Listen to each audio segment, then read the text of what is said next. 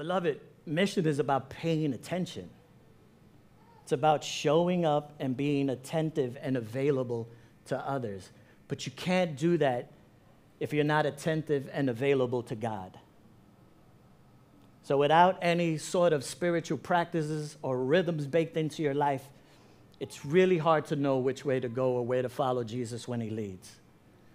For your sake, you're good. Y'all spent like I don't know how many weeks in this learning to live thing. That's what that was about. Because mission is about life. It's the life you live after you've been given life. New life. A life that doesn't die out. We are moved to mission. Like, we don't get saved to sit.